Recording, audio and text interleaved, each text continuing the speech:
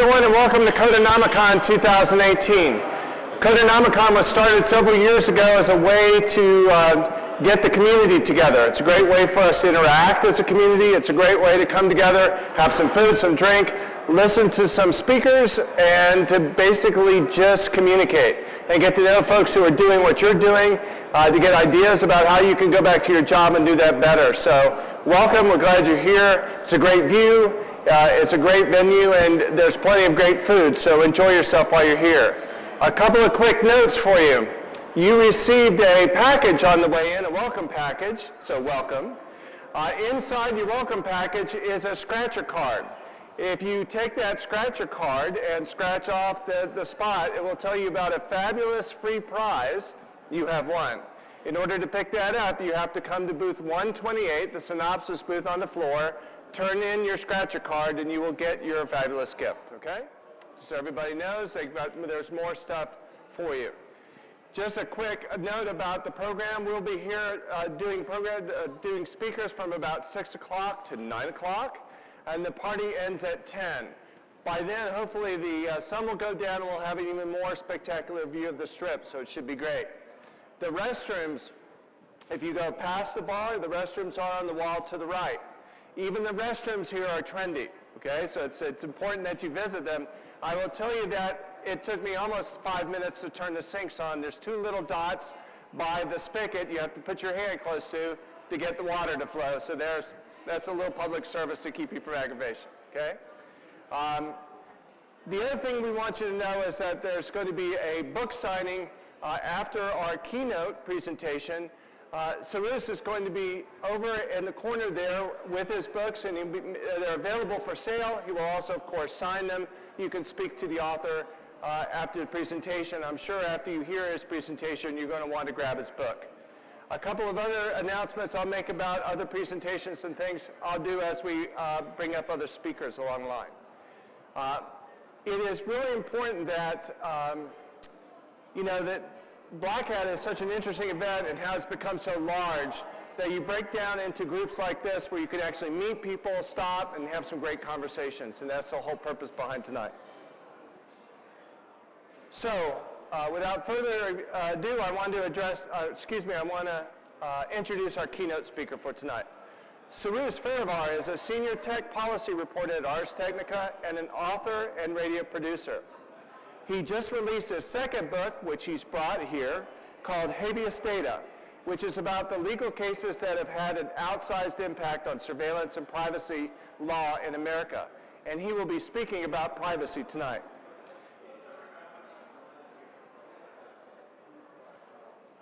In 2017, Cyrus was a co-recipient of the Technology Reporting Award from the Society of Professional Journalists for a 2016 story in Stealing Bitcoins with Badges, How Silk Road's Dirty Cops Got Caught. Okay. His first book, The Internet of Elsewhere, talks about the internet in third world countries and other far off places and how those interact. So without further ado, let me introduce Cyrus Farivar.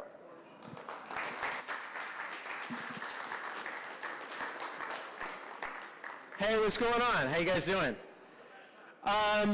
So yeah, thank you, Synopsis. Thank you guys for spending a little bit of your week here with me. I just flew in from Oakland, and boy, are my arms tired.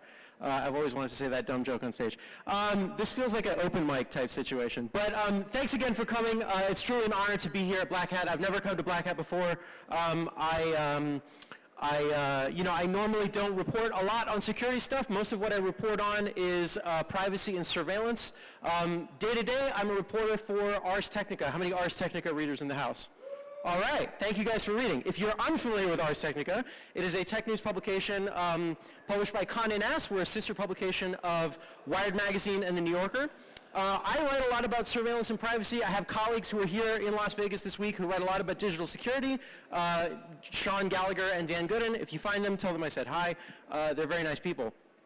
I wanted to start off my talk tonight by trying to kind of impart to all of you who are out there in the field, in the trenches, helping us, protect our networks and our devices from, the miscreants of the world. I wanted to and the PR people in the room might not want me to say this, but I really urge you to come find friendly journalists that are out here. I'm here. I think there's some other journalists here in the room.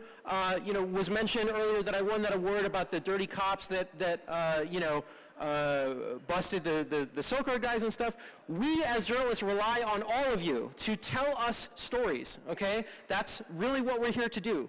I know because I've dealt with a number of tech companies, sometimes it's hard because you have to get clearance or whatever. We have to go through your PR people. I get that. But figure out a way, find somebody whose journalism that you trust, whether it's me or anybody else, to tell interesting stories, interesting trends, interesting things that you would have a conversation at a conference like this. Tell us. That's how we learn about them. So I just implore you to think about that as you go you know, out from tonight. That's how we learn things, is by people tipping us off. So my book tonight, Habeas Data, as was said, it focuses on 10 mostly Supreme Court cases. I try to tell the story, the legal stories as they evolved from 1967 to the present day. I look at a Supreme Court case that goes way back to 1967 called Katz versus United States, to another one that was just decided in the Supreme Court of just a few months ago called Carpenter versus United States. And I cover, as was said a moment ago, 10 cases that really have had an outsized impact on the intersection between technology and the law and privacy and surveillance, and how all of those things kind of, you know, work with each other or sometimes don't. And so I hope that, you know, if you do decide that you want to read the book, I think it's pretty good, that, you know, that's kind of what you're in for. So I wanted to start off tonight by reading a little bit from the book, just so you can get a flavor for what it's like. And I wanted to read from another conference that maybe a couple of you have heard of, a little conference down the way known as DEF CON. I wasn't sure, having never been here, I wasn't sure if it was kind of a Montague's Capulets kind of thing with DEF CON and Black Hat. So somebody told me before the show that if I mentioned the word DEF CON, I was not going to get thrown, you know, tomatoes at me or whatever. So thank you for not throwing tomatoes at me. So anyway, this portion of the book, this is chapter 4. The title of the chapter is called When Big Brother Rides in the Back Seat. And this little anecdote that I'm going to start off with talks about the implications of a technology called license plate readers. How many people are familiar with license plate readers? Raise your hand. All right, more people than I normally speak to, so that's awesome. So license plate readers, as you may know, are a technology that are in common use by law enforcement agencies all over the country, right? They are little rectangles that are often mounted on the fronts of police cars. Sometimes they're mounted as a stationary scanning device. They can scan at incredible speeds, up to 60 plates per second. There's a number of companies that sell these types of devices, and they're in use in cities big and small. My home city of Oakland, California, uses them. More than 30 Oakland police cars, as I speak, are using them right now. If you know anything about the Bay Area, you might know that there's a tiny city that is geographically surrounded by Oakland that's called Piedmont, California. There's about 12,000 people. It's mostly a residential neighborhood, very well-to-do. The good people of Piedmont, in their infinite wisdom, because they don't trust, you know, the riffraff from Oakland like me, they have mounted license plate readers at most of the border points between Oakland and Piedmont. So if you drive through Piedmont, you're going to get your car scanned. When police use these types of scanners, as some of you may already know, the police are using these scanners to compare an unknown plate against a known plate, right? So they have what they call a hot list. They're using wanted cars, stolen cars, Amber Alerts, things like that, to scan the unknown plate against the known plate. They flag the officer, and then it's up to the police officer to determine whether or not he or she should pull over the car or effectuate an arrest or do whatever they need to do. The overwhelming majority of data that is collected by these license plate readers is innocuous. In my home city of Oakland, the hit rate, that is to say the number of matches from the unknown plate against the known list of suspicious cars, the hit rate in Oakland is 0.2%. In all of my research, I have never encountered a hit rate higher than 1%. So the overwhelming majority of this type of data is of just regular law-abiding citizens like me who were just interested in, you know, going about their business, eating tacos, drinking beer, going to baseball games. I assume everybody does that. That's what I do. So anyway, so I just wanted to give you a little bit of a sense of license plate readers and give you kind of a flavor of how this book is sort of structured. July 27th, 2012, Las Vegas, Nevada. At one of the world's most well-known hacker conferences, DEF CON, Mike Katzlakabe did not stand out, even if he did sit in the front row. As a middle-aged man with a protruding belly, a formidable salt and pepper beard, and a friendly smile, Katzlakabe was seated wearing a black t-shirt, the de facto DEF CON uniform, of course, amidst hundreds of fellow conference attendees. Like these other digital security professionals, he was there to learn about all the new scary ways that devices could be threatened and how to fight back. He was a regular, having attended DEF CON for over a decade. The 45-year-old was attending a talk given by 2 ACLU lawyers and 2 technologists. Can you track me now? Government and corporate surveillance of mobile geolocation data. This is 2012, remember. Quote, we are in a constitutional moment for location tracking, ACLU lawyer Ben Wisner said at the beginning of the talk. Less than a year later, Wisner became Edward Snowden's lawyer.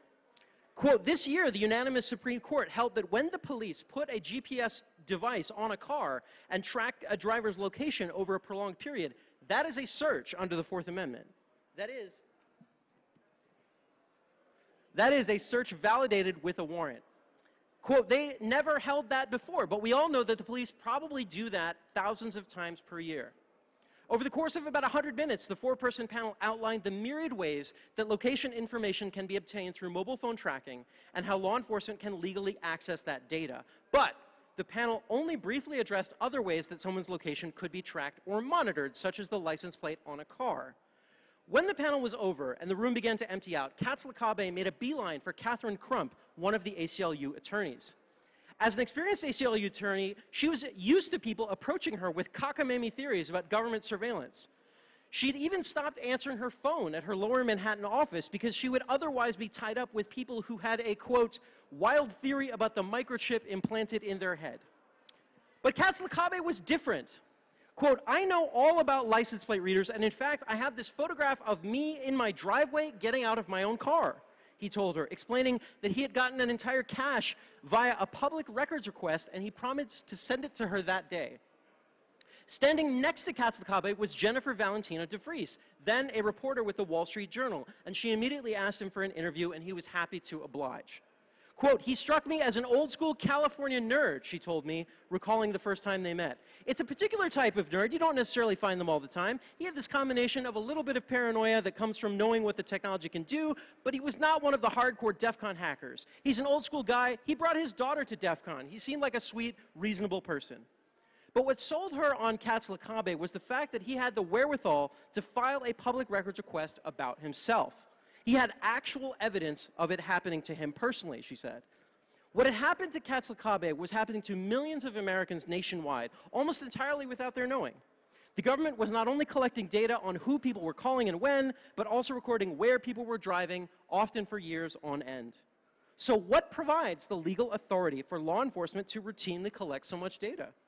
Proponents argue that a 1983 Supreme Court decision, United States versus Knotts, which found that there was no reasonable expectation of privacy in public, means that it's okay for officers to observe a license plate in public.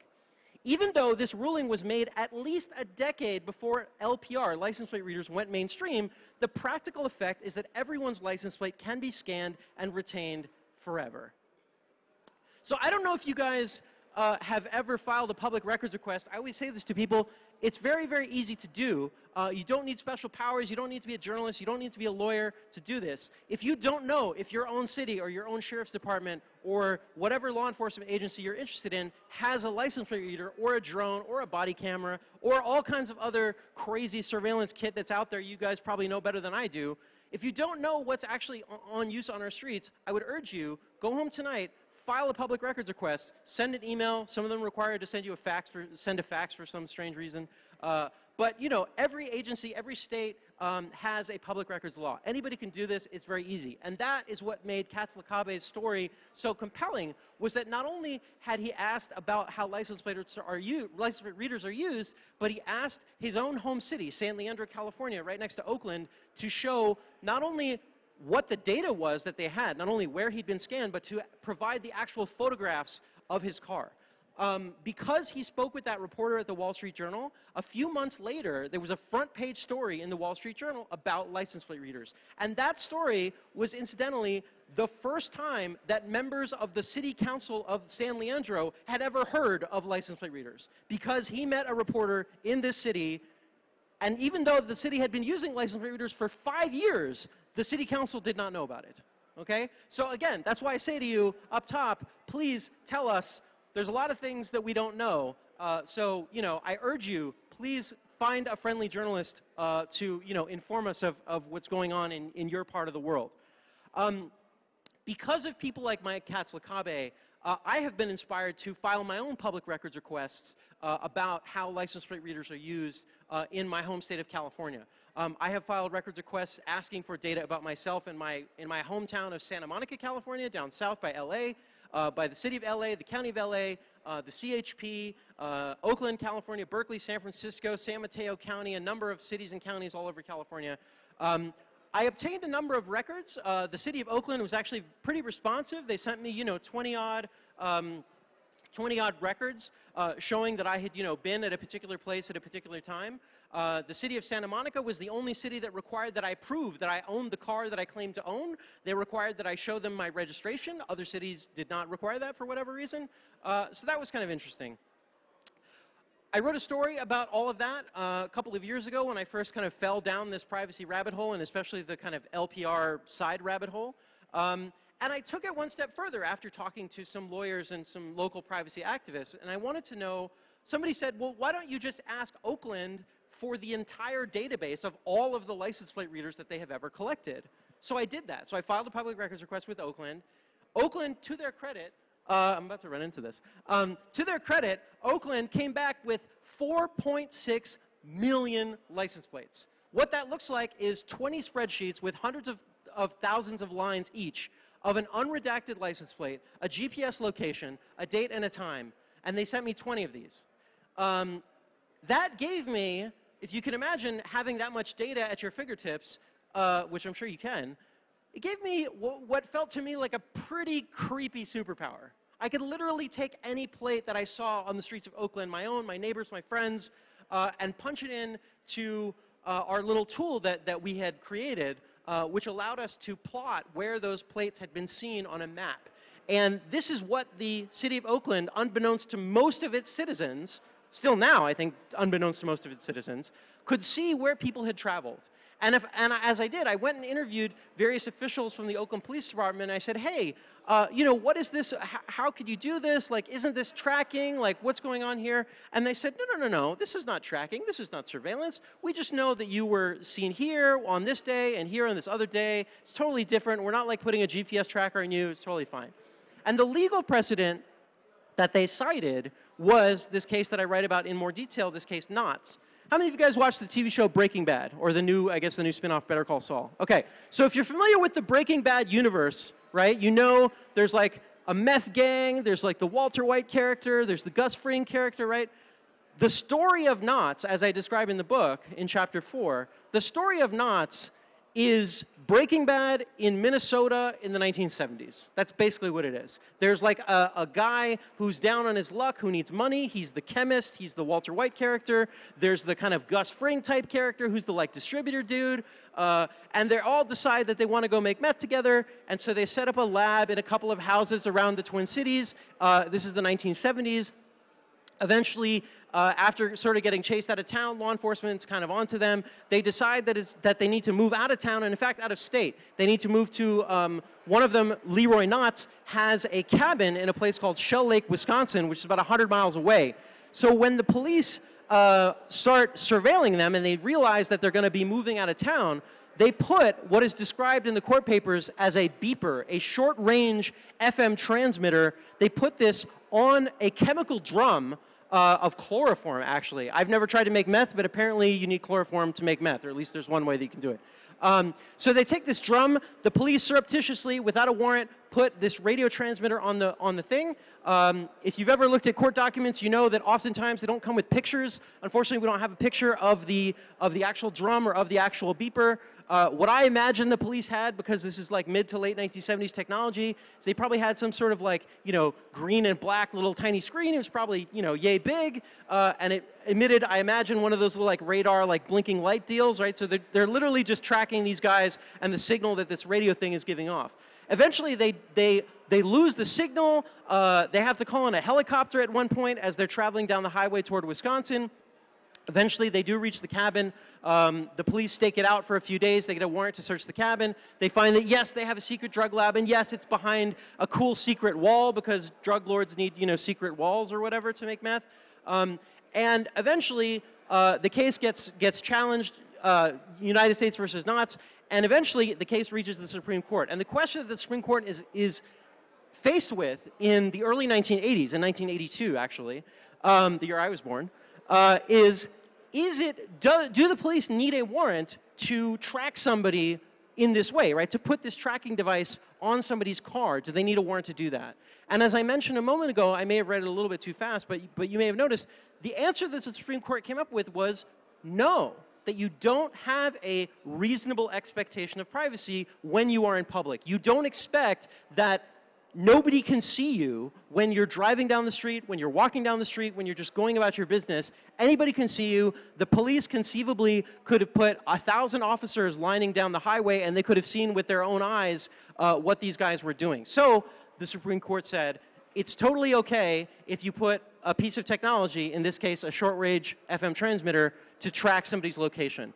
Because of that, that is how we get to the situation in which we find ourselves today, where we have this amazing technology called license plate readers that can scan far, far faster than humans can scan, right? I mentioned they scan up to 60 plates per second. That's an incredible speed. I usually don't speak to groups as big as this, but I often say to people, all of us put together, if we went outside, we probably couldn't do 60 plates per second. With everyone in this room, we might actually be able to get to 60 plates per second. But that's like really fast if you think about it, right? That's really incredible.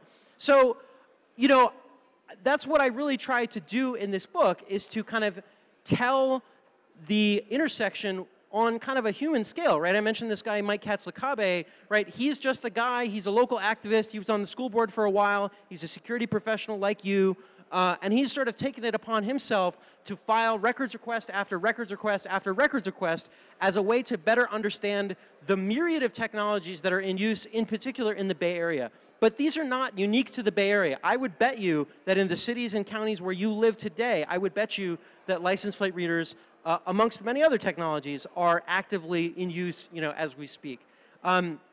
So it's really, I think, important, on all of us to better understand that. I think that oftentimes courts don't always really understand what the ramifications are of their, of what the law is and what the kind of technological reality is in that respect, right? I think that most courts do not deal with the fact that these technologies, license plate readers, can scan up to 60 plates per second. I think most courts have not yet dealt with the fact that most cities in America, I know here in Las Vegas, in Oakland, probably where you live too, most police officers in the United States now have body cameras, right? It's going to happen incredibly soon, if it's not happening already, that those body cameras are going to have facial recognition capabilities, right? If you've been following the news at all, you know that facial recognition is already in use in China. It's in use a little bit here in the United States. I'm not yet aware, maybe somebody can correct me, I'm not yet aware of a police agency using it on body cameras, but that to me seems inevitable. And if the police argue, as they have for a number of years, that there is no reasonable expectation of privacy, that the police can capture your license plate in public willy-nilly as you drive down the street, regardless of whether you're just, like me, going to get tacos or whatever, then it seems to me that there's a strong legal argument that would say that you can also in the same way capture somebody's face. And just as there is a record of people's license plates that they own, right, if you own a car, the DMV or whatever it's called in your state, has a record that, plate X belongs to this person. In the same way, if you have a driver's license, if you have a passport, right, the police already have, the government already has a really good, high quality image of your face, and my face too, against which to compare. So I think that without adequate legislation at the federal level, at the state level, at the local level, we run the risk of essentially rampant, even more rampant than we already have now, surveillance, And I say this not to be anti-government and not to be anti-law enforcement.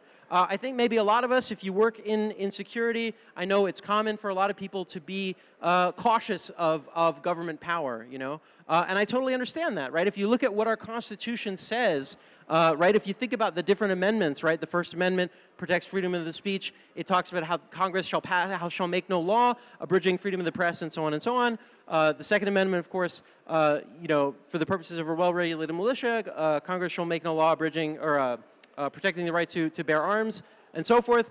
A lot of people forget about the Third Amendment. Anybody remember what the Third Amendment is? All right, quartering soldiers. I heard it in the back. Yeah, quartering soldiers. The government cannot quarter soldiers in your house, right? This was a very big deal amongst colonial Americans, our forebears, right? You can imagine if the government could just willy-nilly stick a police officer or a soldier or any agent of the government, in the tiny house in your backyard, you might not like that very much. Fourth Amendment, of course, protects us against unreasonable searches and seizures. All of these amendments, if you look at them, they're putting sort of the brakes on the government's power, right? So we have a tradition in this country of being very skeptical of government power. And one of the things, and so I understand that in cities where there are very serious crimes, right? I live in a city, Oakland, California, where unfortunately, on average, going back several years now, there have been something like 80 people murdered per year. As we all know, not very far away from where we're sitting right now, last year there was this terrible shooting here in Las Vegas. I think we all want the police to use the tools that they have to go after people who are committing heinous crimes, murders, mass murders, and various other things too. I think we can all agree on that. But at the same time, I think we all don't want those tools to be used against us, to capture information willy-nilly without any real meaningful restrictions on how that data is collected, how these tools are used, whether they're body cameras, facial recognition, license plate readers, drones, DNA scans, crazy things that we can't even imagine yet. I think, some of us at least are a little bit concerned about that. So one of the ways, the kind of, not to spoil the ending of my own book, but there is a little bit of silver lining in this kind of, dark and stormy cloud. And the reason why I tell people to find out what kinds of technology is in your own communities is because that is the first step, I would say, in helping your cities, counties, states, hopefully Congress, if they can agree on what time of day it is, to pass meaningful oversight into how those technologies are used. In Oakland right now, there is an entity that sort of sits in parallel to the city council. It's called the Oakland Privacy Advisory Commission. As far as I know, it's the only city in America that has a body like this. It basically is a privacy watchdog for the city, right? So if the city itself wants to acquire, not buy, but acquire any kind of technology that might impinge on people's privacy, and I use the word acquire specifically because oftentimes what happens is well-meaning police chiefs, sheriff's departments will come before a city council or a board of supervisors and they'll say, hey, we just got this $500,000 grant from the Department of Homeland Security, from the Department of Justice. Can the county accept this free money? And the city councilors are like, yeah, cool, great, free money, that's awesome. And then that's it, that's the end of the story, typically. So now, so that what has largely fueled the acquisition of things like license plate readers and some of these other types of technologies that I talk about in the book, is that most lawmakers are ignorant of the fact that these technologies are even in their own backyard. Remember our friend Mike Katzlakabe? It took 5 years. It took that reporter from the Wall Street Journal meeting Mike at DEF CON in 2012 before they even knew that they had them in their own city. And this is a small town. This is a town of like 100,000 people, right? This isn't like some high-profile, crazy big city where nobody knows what's going on, right? So imagine in your own communities, do you think your council members, do you think your board of supervisors know the laundry list of drones and other things that your law enforcement agencies have? I would bet the answer is no. And so so the Privacy Commission is a great step. So what the Privacy Commission does, and I urge other cities and counties and states to take a look at this, is when the Oakland Police comes, or any other city agency, it could be garbage collection, it could be parking enforcement, it could be anything. Anytime they want to get a new piece of tech that could impinge people's privacy, they have to present it, they have to present an argument as to why they need it, they have to come up with a policy as to how it's going to be used, how it's not going to be used, how long they're going to keep the data, when they're going to delete it, who has access to it.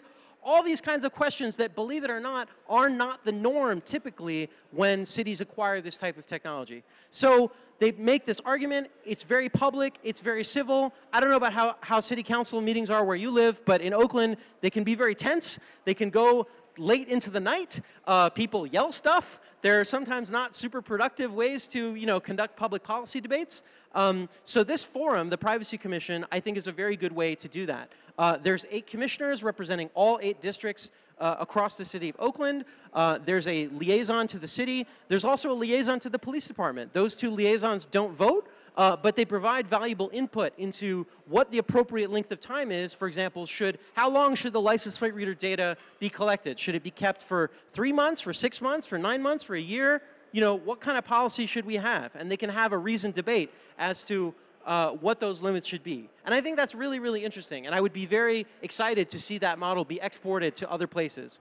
Another law that has come out at the city level, which is similar to the Privacy Commission, is again requiring public agencies to not only present affirmatively before they acquire drones or whatever else they want, but also to come back every year and present a report to the city council itself and say, hey, we have 10 drones and we arrested 100 bad guys and we prosecuted 30 of them and we did X, Y, and Z things and we collected 100 terabytes of data and we deleted it except for in this one case for these reasons, and they present sort of a laundry list of things that they did, which again is not the norm. And that I find kind of incredible. You might as well, that our cities, our public officials that we entrust with our public safety do not do that. And so for now, before I started writing about license plate readers in Oakland, I mentioned, I collected 4.6 million records.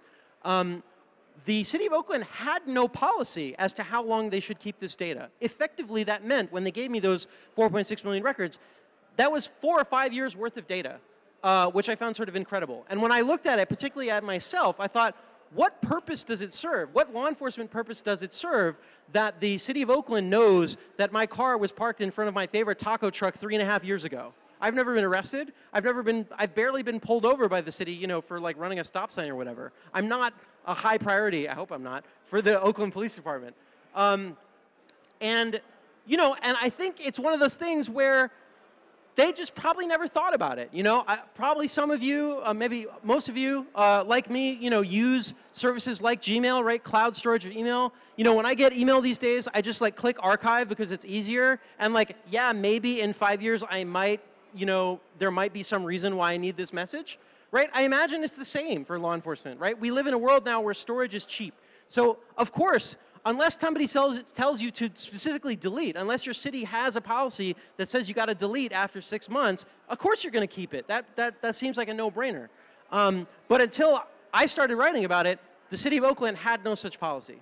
So again, I implore you to think about what is going on in your own cities and your own communities. And I think that it's really important that we all start to sort of take stock of these things. Congress, unfortunately, I have not seen any real meaningful debate or discussion about how these types of technologies are used. One of the things that I think is also worth remembering is that we cannot rely on the court system to act as a meaningful check on the potential overreach of government, right? I mentioned these, Supreme Court cases that I write about in the book. One of the things that I thought when I first started doing this kind of research was, the Supreme Court and courts in general, they're all a bunch of, fuddy-duddies, these old people who don't understand technology, they don't understand how this works, and we're all just kind of hosed because, justice is in their hands. But what a lot of judges will say, especially conservative judges will say, look, it's not our job to make the law, it's our job to interpret the law, right? You hear this from a lot of conservative judges especially, and that's true. And that's why passing meaningful local legislation to say affirmatively, this is what we want, this is how we want it to go forward, I think is really super important. So I'll just give you a very quick rundown of some of the other cases that I talk about. I'm happy to take questions for as long as people want to take questions. And I've been told that I should run off stage at 7 o'clock. And I'll be over there signing and selling books if you want to come and say hi and have a drink with me. So the other cases that are in the book, I mentioned Cats versus United States. This is chapter 1. This phrase that I threw out earlier, reasonable expectation of privacy, it might be a phrase that some of you have heard before, but you might not totally know where it comes from. It comes from a really interesting case in Los Angeles, 1965, a guy who was interested in illegal betting. He used to walk down Sunset Boulevard. He used to go to certain phone booths, make calls to his bookies on the East Coast. He would bet on college basketball games and so forth. The FBI and the LAPD didn't like that, so they decided that they were going to put a microphone, and again, this is mid-1960s technology we're talking about, so they put like a pretty large microphone, and probably what I imagine is like a big, you know, reel-to-reel tape up there. They put this on top of the phone booth. They had a guy watch him leave his apartment from a few blocks away. Somebody would scamper up this phone booth, press record as the guy would walk in, just before he would walk in to call his bookie. And again, the question was, did the government need a warrant to place the microphone, the recording device, on top, not inside, but on top of the phone booth in 1965? And that case is what created this phrase that maybe some of you are familiar with, this reasonable expectation of privacy. What that means is, just as you have a reasonable expectation of privacy in your home, in your office, in your hotel room, in your taxi, in your Uber, your Lyft, I guess, you don't expect the government to be surveilling you when you're in those most private spaces. And so they said, in a telephone booth is the same thing. You don't expect to be surveilled by the government, and if they do want to surveil you, they need a really good reason to do it. They need a warrant. So that is where that phrase comes from. And so, but then, because, you know, our lawyer friends like to throw out all these kind of crazy scenarios, right, we get into other kind of weird situations like, do you have a reasonable expectation of privacy when you're walking down the street? As I mentioned with knots, the answer is no. Do you have a reasonable expectation of privacy when you leave your trash out on the street for garbage collection? The answer is no. Do you have a reasonable expectation of privacy when you transact with a third party, right, with another company? That creates another kind of weird situation, this third-party doctrine. The third-party doctrine is another one of the cases that is another one of the kind of legal, you know, outcomes that I talk about in a case called Smith versus Maryland. That case, the third-party doctrine basically says, if I call you using, you know, Verizon's cell phone network, the fact that I have called you on Verizon's cell phone network means that we have involved a third party in this interaction, and I have relinquished my privacy interest in the fact that I have called you, right? Smith versus Maryland was this case that was decided in the mid-1970s that established this idea. It was that legal precedent that was the foundation for the NSA metadata program that Edward Snowden exposed in 2013. You might remember this was the thing that, you know, captured all of our phone records going for years, 2001 to 2015. And that program actually still continues to this day, albeit in a slightly different form. So I talk about the whole Apple versus FBI debacle that you may remember from a couple of years ago, what the law has to say about encryption and forcing people to unlock their phones, things like that. I talk about license plate readers. I talk about stingrays, cell phone surveillance devices. These are fake cell phone towers that the government uses to find people where they are. Do those require a warrant? Depends sort of which court you're at. I talk about another case that involves GPS tracking, United States versus Jones, a drug dealer in Washington, D.C. From roughly 10 years ago, where the police put a physical tracker about the size of a deck of cards, a physical GPS tracker on the underside of his car, didn't have a warrant to do it. The Supreme Court said unanimously, 9-0, no, you can't do that. So, you know, it'll be really interesting to see how some of these cases move forward, you know, as we move into the future when we deal with other kinds of potential surveillance things, drones, body cameras, DNA scanning, all of those kinds of things. So anyway, that's what the book is about. It's for sale over there for 28 bucks, 25 bucks cash. I take Square, Venmo, PayPal, you know, all those things. Anyway, I appreciate your time and your attention. I'm happy to take questions.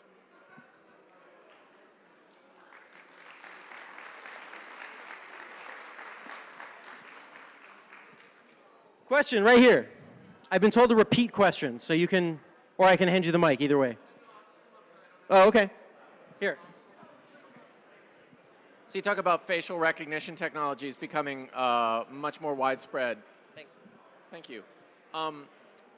At the same time, There's recently a bill introduced in Congress, and I'm not sure what its status is right now, to make it extra illegal for people to cover their face while they're engaging in rioting activities. Antifa, it's the Anti-Antifa Act. Right.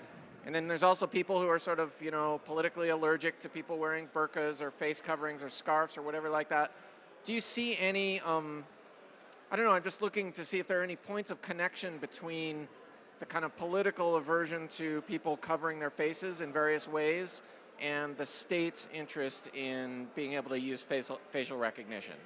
Yeah, so for those of you who may not have heard, I think the question was, you know, what's the connection between people who want to cover their face, whether for religious or political reasons or whatever else, versus a privacy interest? I don't know. Just go ahead and hold on to it. I think we okay.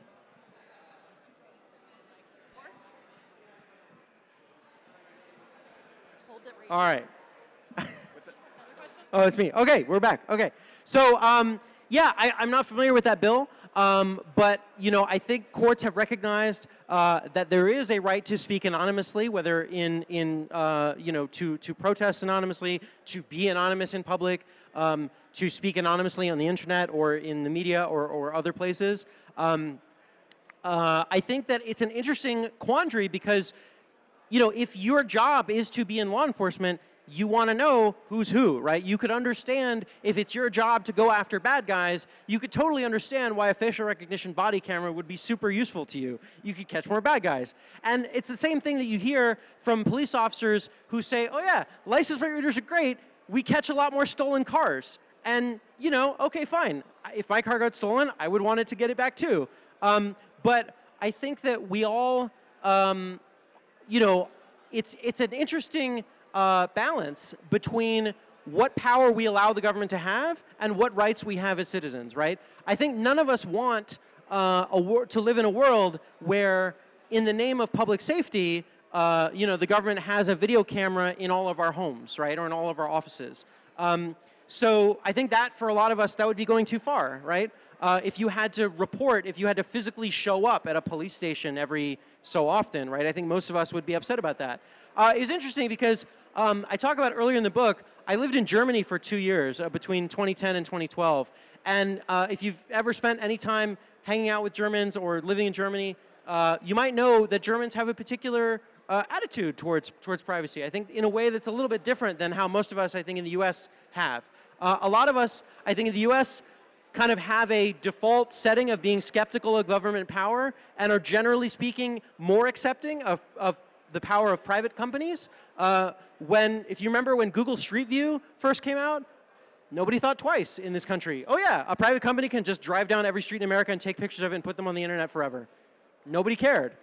When I arrived in Germany in the spring of 2010, a lot of people did care. German officials cared a lot. This was a big news story for a number of months. Because in Germany, I feel like the default position is kind of the opposite. They're more trusting of their own government and less trusting of private companies.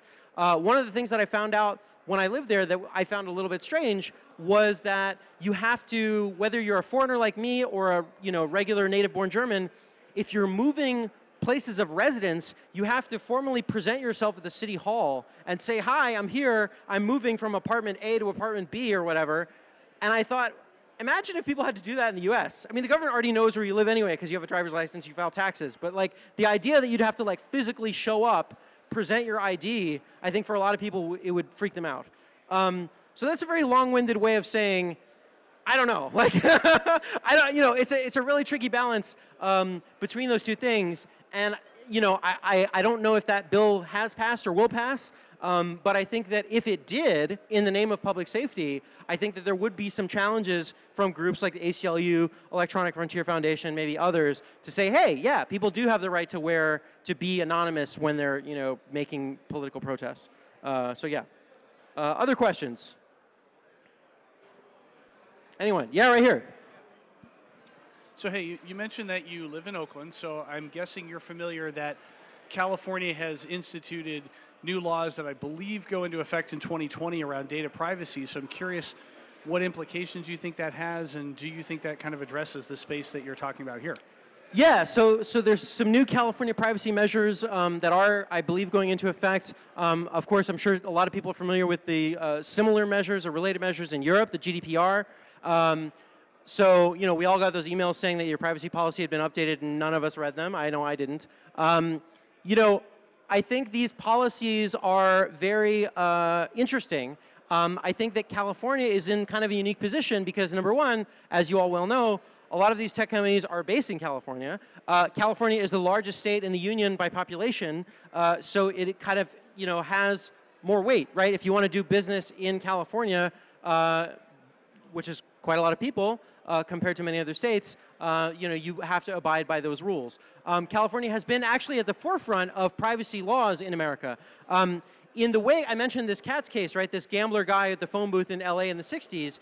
A few years after that case happened, California passed an amendment to its state constitution, to the California Constitution, adding privacy as an affirmative right for Californians. If you actually go home tonight and you read, it's very long, don't read all of it, the California Constitution, it's in Article 1, Section 1, that Californians have an affirmative right to privacy. The word privacy, as you may know, does not appear in the United States Constitution, right? I don't think it's in any of the Federalist Papers. I don't think it's in the Declaration of Independence. I don't think it's in any of our founding documents.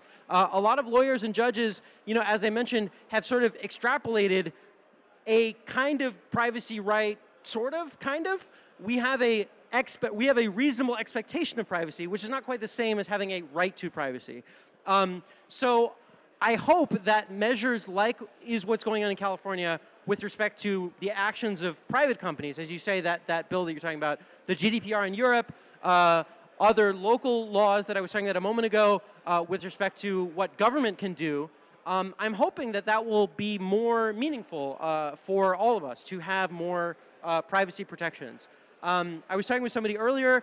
One of the things that I find most interesting about the GDPR, and I'm less familiar with the details, ironically, in the California bill, is that the GDPR, as you may know, imposes a maximum penalty of, I think it's 4% of global revenue. So if you're Facebook or Google or some large company and you run afoul of the GDPR, you're supposed to pay quite a lot of money to the European Union as a penalty for breaching people's privacy. Right now, there's not a lot of penalties for companies that get hacked or leak data or whatever. And I think a lot of us, right? Maybe you get part of a class action lawsuit, and maybe you get a check for $45, 6 years later, and that's fine. But that's not very much money. In the wake of the recent Cambridge Analytica thing with Facebook, you guys might remember in the UK, Cambridge Analytica is a British company, or was, before they went bankrupt.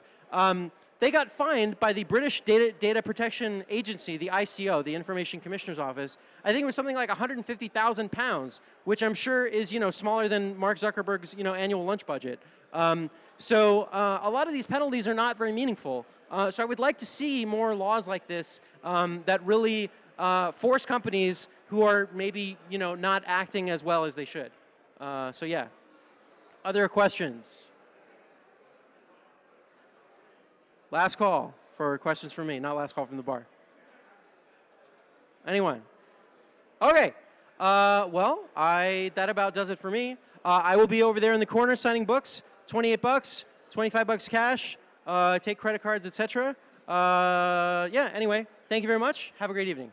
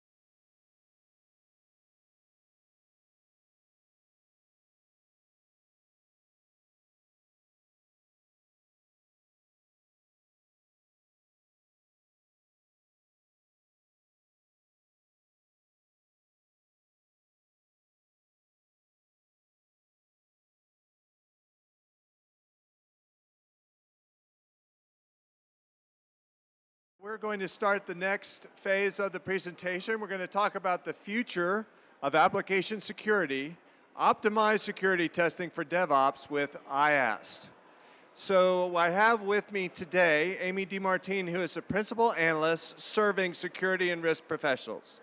And I'm going to be asking Amy some carefully prepared, spontaneous questions for her to answer. But before I do that, let me introduce Amy. In her previous role at Forrester, Amy served in infrastructure and operations professionals, covering the strategy, design, organization, and implementation of modern service delivery, including continuous delivery, DevOps, and secure ops, or DevSecOps, I guess it is now when you combine all that, right?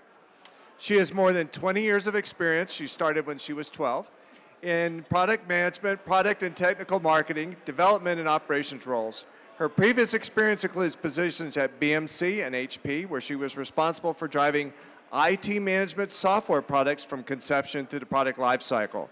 She has lived the life that all of you are living today and has done this in her past. She holds a master's degree in telecommunications and a bachelor's degree in electrical and computer engineering from the University of Colorado.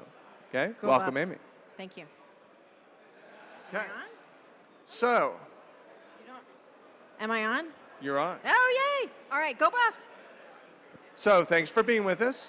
Can you tell us a little bit about your background and experience, particularly at Forrester, both your experience with both security and ops? Right.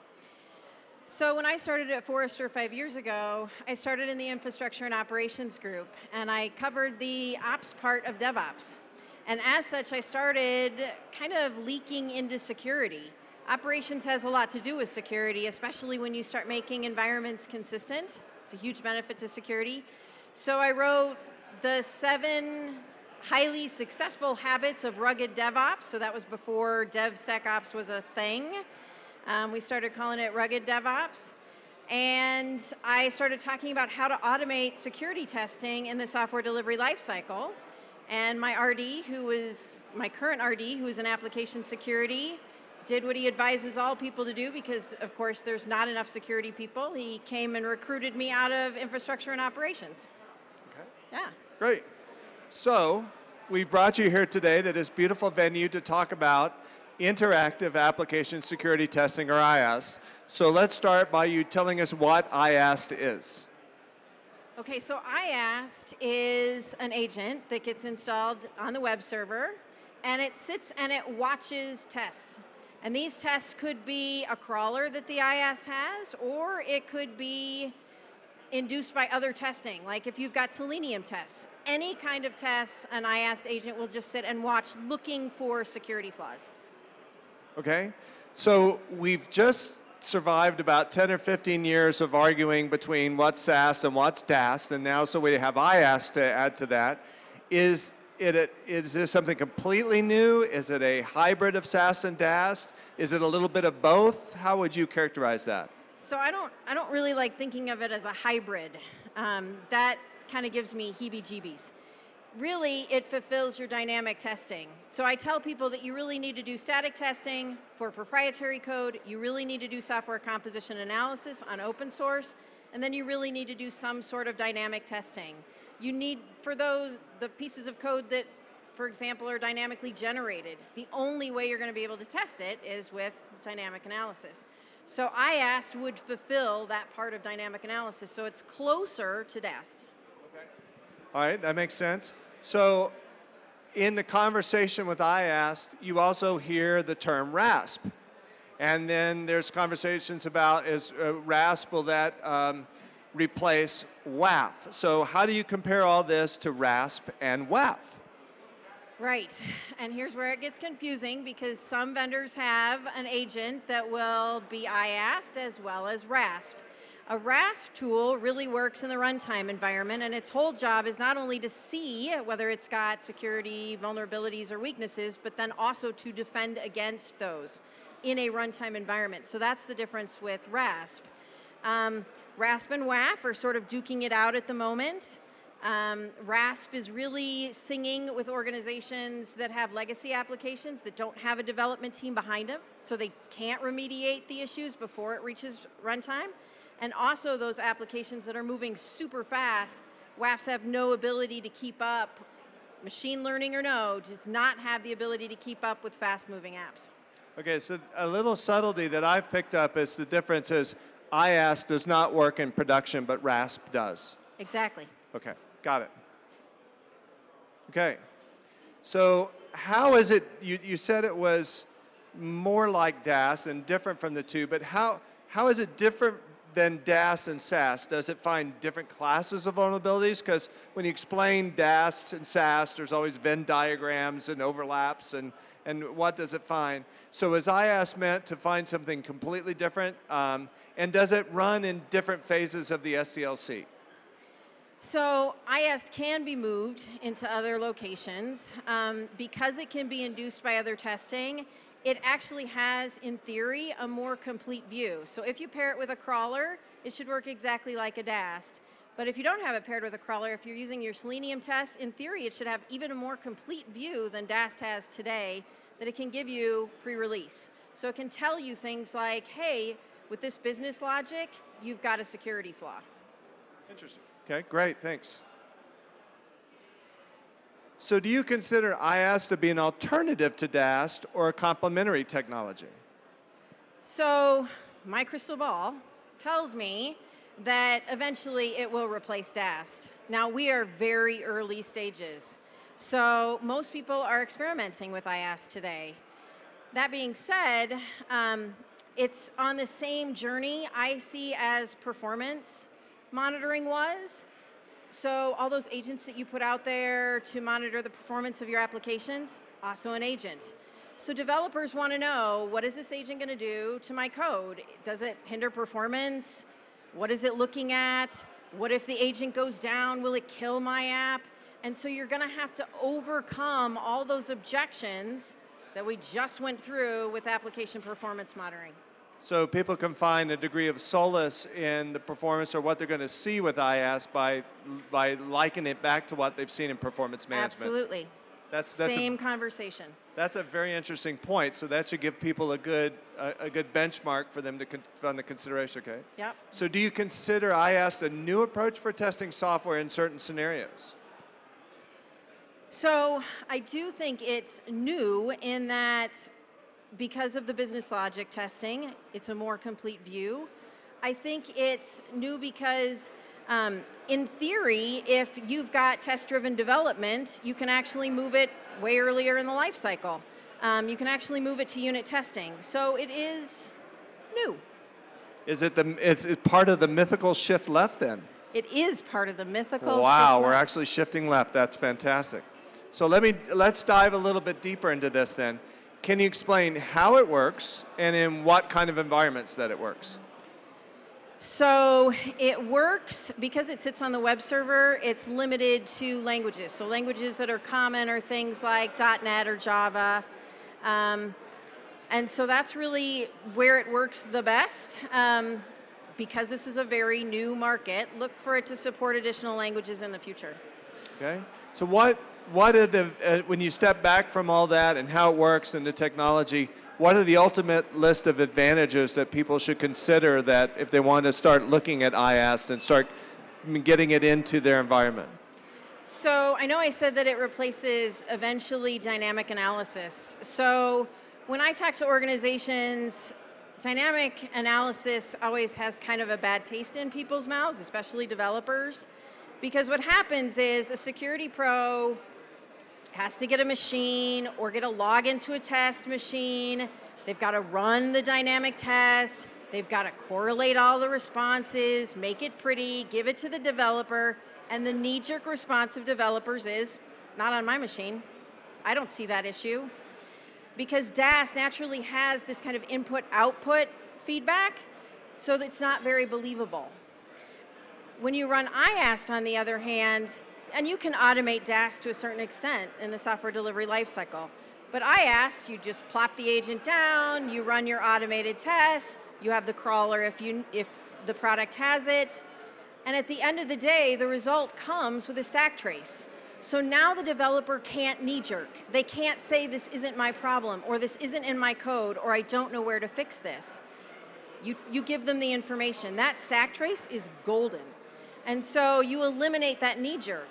That knee-jerk often results in someone in security going and doing a pen test, and then producing the results, and recording it, and handing it off to a developer. All of that wasted time, and it separates the developer from where they were developing code, where they were actually in the right headspace to fix the code. So if you can hand them a stack trace early in the life cycle, then you've eliminated all of that wasted time. Security side as well as development side. So that sounds like it repositions security as actually a productivity tool because they're finding things very simple. Absolutely. Excellent. All right. We've heard you use the term believable when describing the results that IS tools provide to developers. Can you explain what you mean by that and why it's important? Right. So security needs to stop putting on the brakes in development, and we do it in all sorts of ways. Anytime we do anything manual, it's putting on the brakes. And by having things be completely automated, having the stack trace you can hand to developers, taking away that pen testing, all of those things speeds up development. Gives developers a way to give them kind of an extra fifth gear in their development car. And so that's really what makes it believable. That stack trace and the automated results is really what's going to hand them the keys to faster release speeds. Great. So it sounds like it's good. Sounds like there's lots of advantages. Sounds like it can help speed up the process. What are some of the limitations of IS? Well, the biggest, of course, is language support. So if you've got COBOL or Fortran, IAST is not for you. So you do have to look at what languages are being supported today, and then a roadmap for what's coming in the future. But the other thing is, and I've talked about one of the benefits is you can have any test induce it. So if you've got Selenium tests, you've got automated testing, then you can use that to drive business logic tests that your IAST can watch.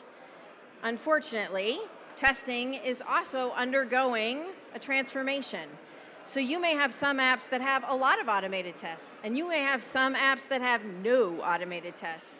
And that's why it's so important to have a crawler with your IAST so that it will work more like DAST and it'll work on more applications.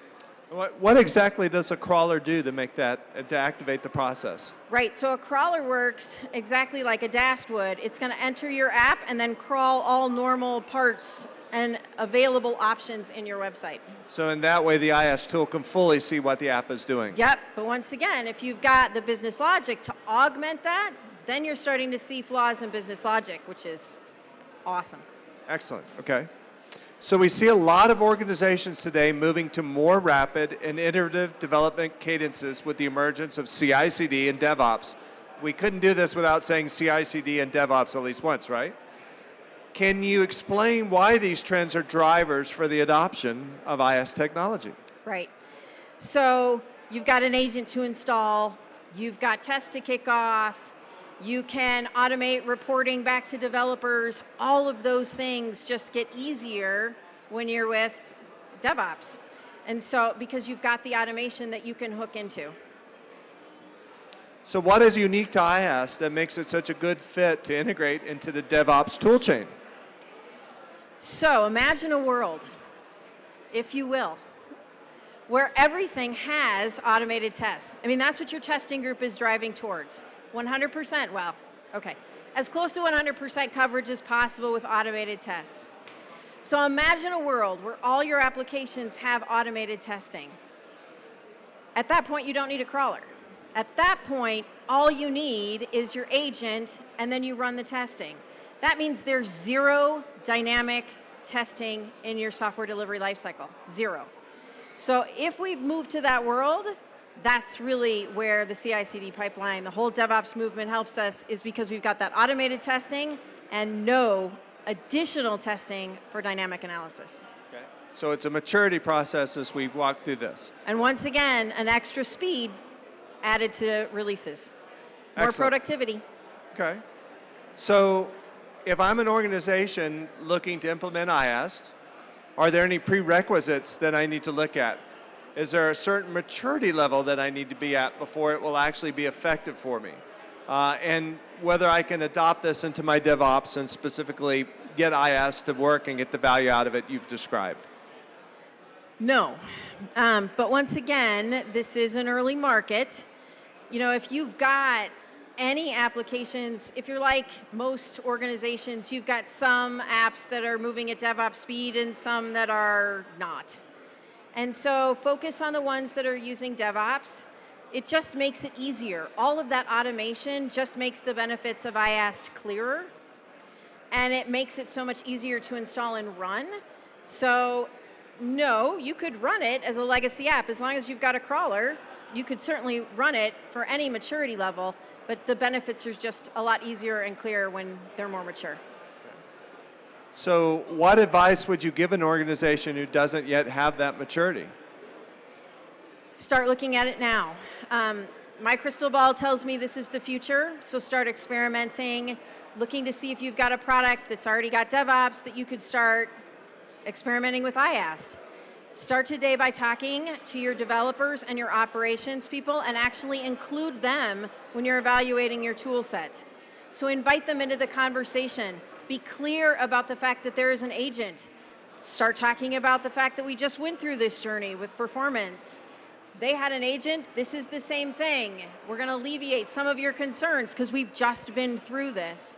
Start talking about the short-term benefits in terms of speeding up the release today, as well as what it would look like once you have all the full automated testing, how you go from, hey, we've got more beneficial dynamic testing, faster releases, faster speeds for development and for security, and then eventually zero dynamic testing long-term. All right, well, Amy, thank you very much. That was a great overview of IAST. I certainly learned a lot. Just a couple of quick notes for you. Our own Ofer Mayor of Synopsys will be giving a session titled Modern AppSec for Modern Apps, Integrate IAST into Your CI/CD Platform. That will be Thursday, August 9th from 1:20 to 2:10 in Oceanside G. So Ofer will be doing a deep dive on IAST. He's very knowledgeable about IAST and will give you an even further view into the product set. We also have two of our senior security consultants will be presenting at DEF CON. They're giving a presentation on enterprise blockchain. I'm only saying that because I can't go through an entire security presentation without mentioning blockchain at least once. It's in the requisite. But that'll be Saturday at noon at Track 1. And the last thing I would remind you is that Synopsys just announced a new version of Seeker, which is our IAST tool. That was announced on July 31st. And if you come by the Synopsys booth, we'll actually give you a demonstration of that tool so you can actually go and see how an IAST tool works, see the type of results you'll get, and see how it actually provides you the information we talked about. Amy, anything else you'd like to add before we close out? Questions? Are we taking questions? Are we taking questions? We can take some questions if you'd like. Anybody have a question? I'm here.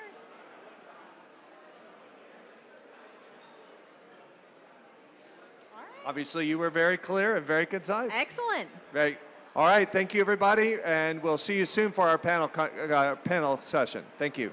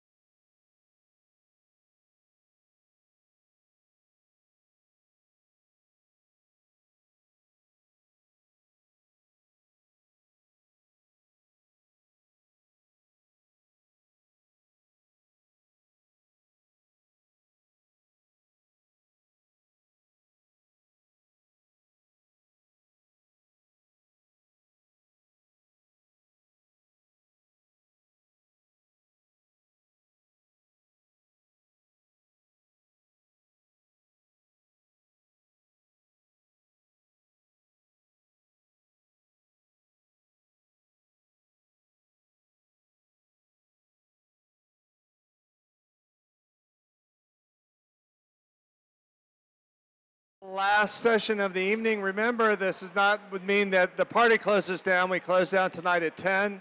The sun is setting, so the view is getting even better by the moment. But I want to introduce our moderator for tonight's panel, Sammy Miguez, is principal scientist at Synopsys. He is the creator of our management, consulting, metrics, and software security initiative offerings. He is also co-creator of the BSIM, the Building Security and Maturity Model, a software security yardstick used to measure over 150 companies and their IT security. So without further ado, I'll turn things over to Sammy Miguez. Thank you. And thank you. Our panel tonight is about privacy. I do not have a lot to say about that, so what I'm going to do is allow the panelists to introduce themselves, and then we'll take it from there. Kim, would you start? Just, there's no button. There's no one? Okay.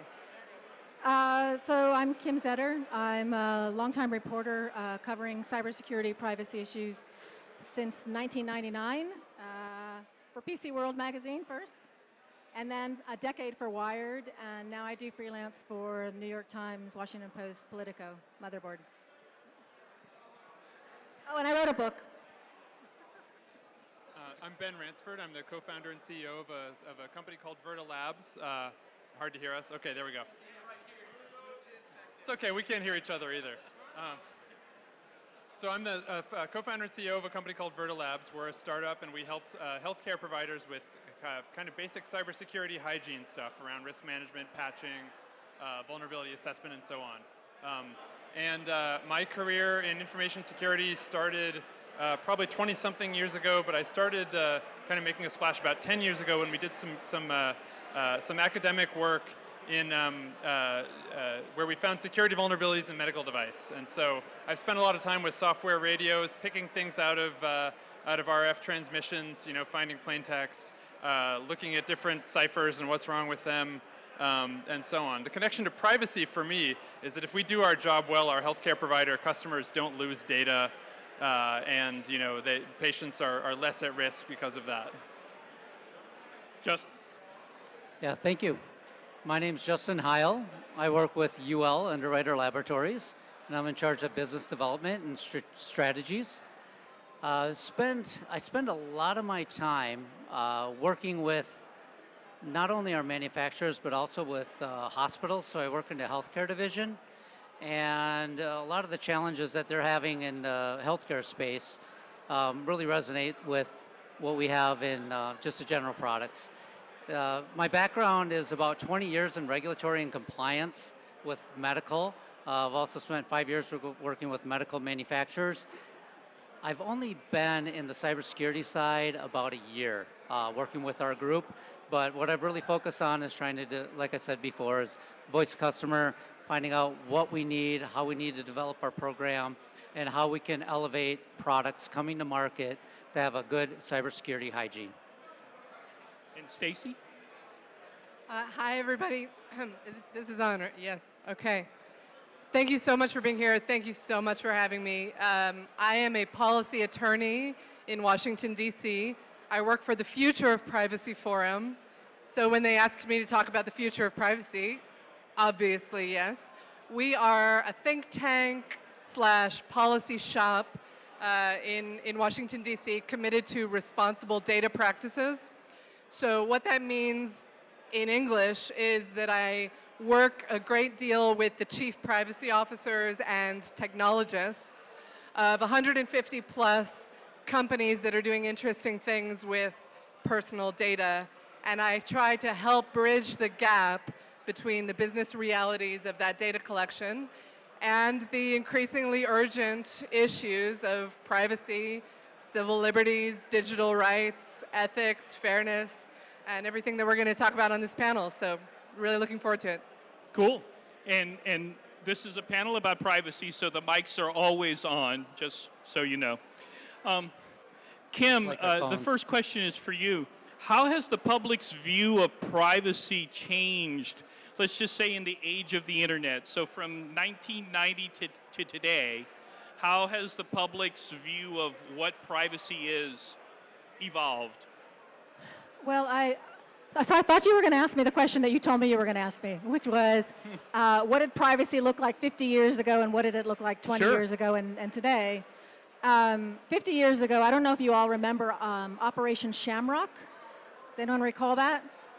That was a government spying operation that involved the NSA, or the precursor of the NSA, obtaining copies of every telegraph message going in and outside of the US. Basically, Western Union basically just handed this over without any kind of authority. And that continued from 1945 to 1975 until it was discovered. And that's when we had the Church Commission meetings to look into this. And the result of that was the Foreign Intelligence Surveillance Act, which you guys are probably very familiar with now, which oversees what kind of spying the NSA can do overseas and what can be done internally, domestically, with data that Google and Microsoft and Yahoo and Facebook, these companies, collect on you. So that's what we were looking at in 1975, right? We were looking at sort of the first real scandal of widespread government surveillance.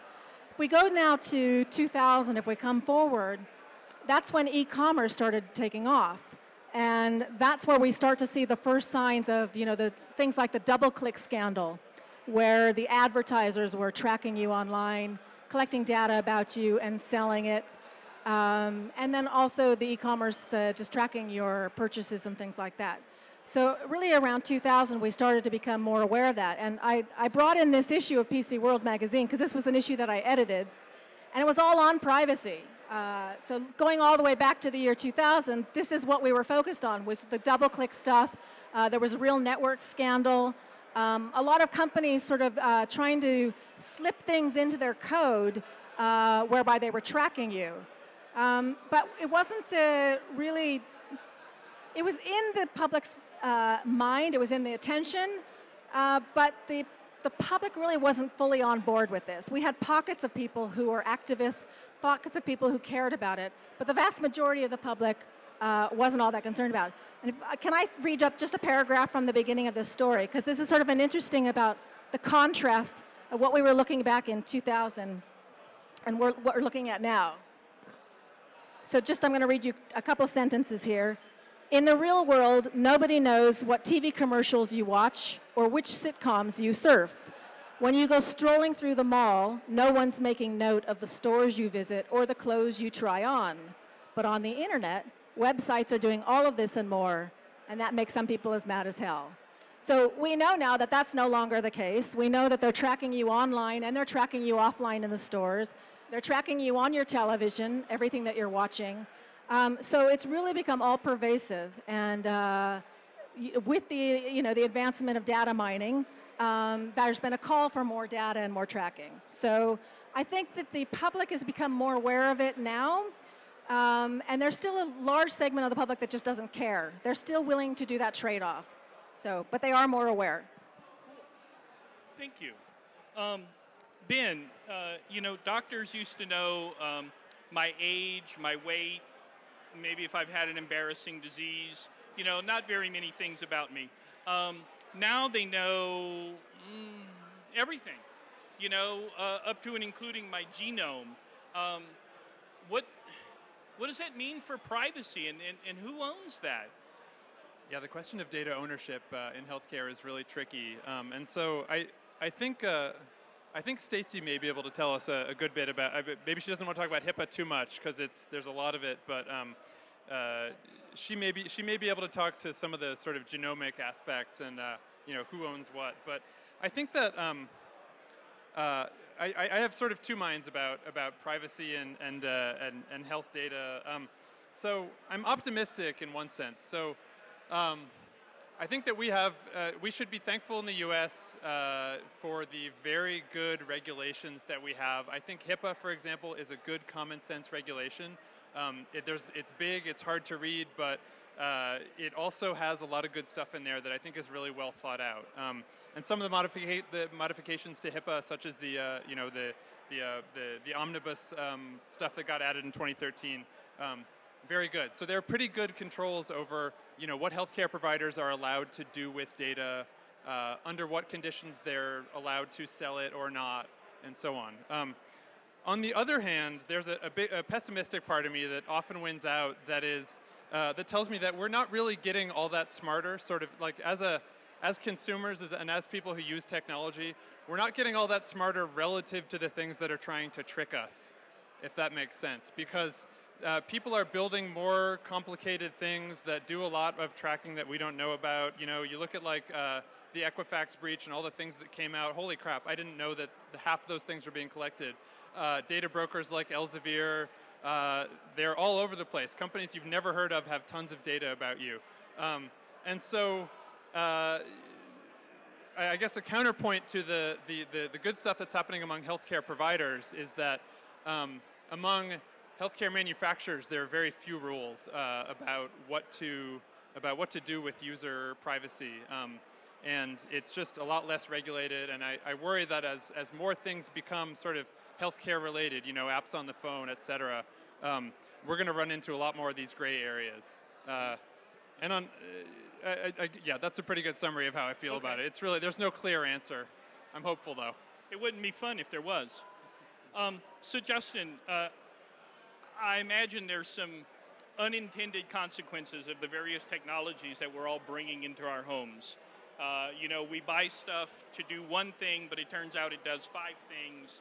I didn't really want those other 4 things, but now I have them. Can you give me some examples of this? Can you talk about this for a bit?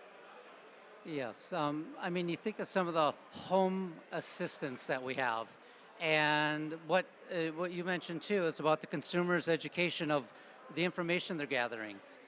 Sometimes you're gathering so much information just to be able to process a phrase, a keyword, to be able to react on something, but they're mining all that data, all that information, all that context, and they're, with the AI that they're trying to develop, is be smarter, more intelligent, but they have to capture so much information. Do they really need all that information? You think of the temperatures thermometer for the children that they had disclosed on that was hacked. Do they really need Facebook, right, connected to those apps? And those are a lot of the things that we see with companies that are coming to us, that they just have, they're trying to gather so much information, have so much interconnectivity, that they're creating so much risk as well. The other things that we've seen too is that there's a system that we looked at elderly, right, in the home. So a lot of this is home care, going to consumer, outside of the medical market, to look at falls, right? They had an IR, they have CCD cameras, and when you look at their risk assessments, how they looked at the product, how they looked at threats, vulnerabilities, they were saying we're only gathering IR data, and we're using the CCDs for positioning. Well, when you really looked at it, they were still gathering all the other video information from the CCDs. They didn't deactivate it or do some sort of encryption or what have you. So now all that information is available to somebody that could compromise that system. So I think we really need to look at how much data are we gathering, what do we really need to gather, and how are we protecting that data. I think that's a big, kind of a big miss in some of the startups that are coming out. They just don't even consider some of those things and some of those ramifications. Okay. So Stacy, that was sort of, you know, technologies in the home. What about the big picture of IoT, you know, Internet of Things versus consumer privacy? Where do you see that either going or intersecting? Well, the interesting thing about IoT or the Internet of Things, well, a couple interesting things.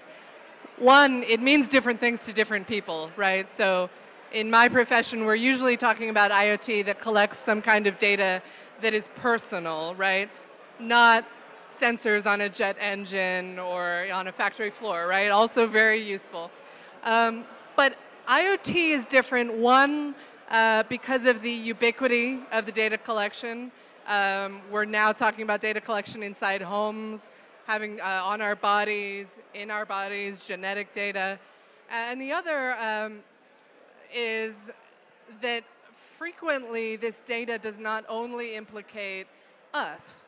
So this calls into question a lot of the very traditional frameworks that United States law has always depended on. Specifically the ability of even very well-informed users to make educated decisions about their privacy. A really good example of that is genetic data, for example. So a lot of direct-to-consumer genetic testing services today rely on data. They're services that people want.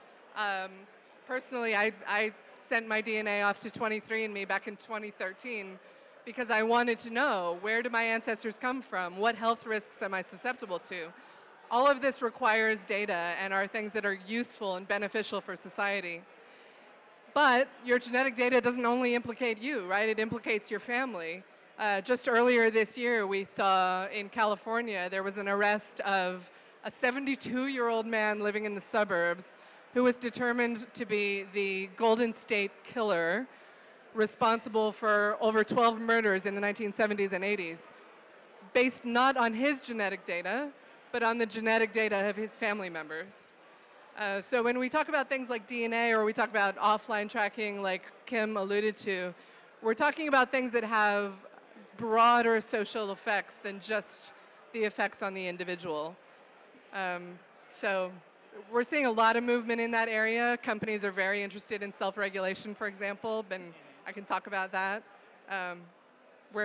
Yeah, sure. I think actually that's a really good point. You know, when I think we used to be worried mostly about the privacy of the effect on ourselves, and the DNA sample is a really good one, and I'm sure that there are a lot of others where the collection of your data actually has some effect on the people around you. And so it's no longer, it's like a communicable disease now, right? Your data can be used against someone else or in some kind of method against them. So. Right. Could I add to that? Yes, please. So we talk about, you know, your data being used to either implicate other people or to, you know, somehow affect things that happen to a population of folks. Like, I think in healthcare there's a good amount of hand-wringing about, you know, how to keep patient data private. And there's a really big question around ownership of patient data, and it actually varies state by state. So like New Hampshire is the only state that says categorically, you are the owner of your patient data. But there are some really interesting questions that come into play along the lines of what Kim was talking about relative to population health. So if I own my data and I choose to conceal something about myself that would have some effect on the population around me, let's say it's a sexually transmitted disease or something, and my hiding that has an effect on the people around me, that can be bad news. And I think that it's useful to think about that sort of thing here. Yeah, I mean, absolutely the question for all of us is how do we enable these beneficial uses of data, including to combat things like discrimination or solve public health problems while respecting individual autonomy and privacy. It's a very challenging question.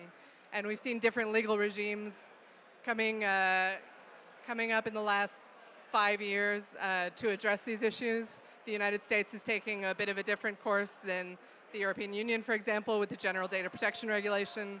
And filling in the gaps in the United States, we see a lot of efforts from companies to self-regulate.